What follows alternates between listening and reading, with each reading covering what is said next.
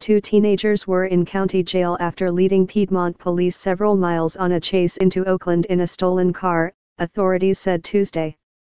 At 1:48 p.m., dispatchers took a call from the 500 block of Scenic Avenue about two suspicious people inside a car. After officers arrived and found the car, a person in its back seat tried to jump to the front seat, ignoring an officer's orders not to start the car.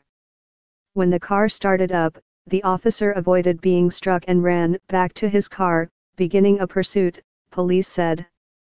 Two police cars followed the car for about 2 miles before it struck an occupied vehicle at Piedmont and Ridgeway Avenues. It then backed up and struck a police car, causing moderate damage. The other driver was treated at the scene by paramedics and released, while the officer suffered only a complaint of pain, police said.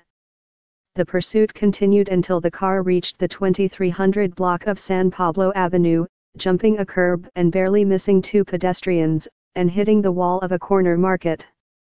An officer used his car to stop the car, ending the chase.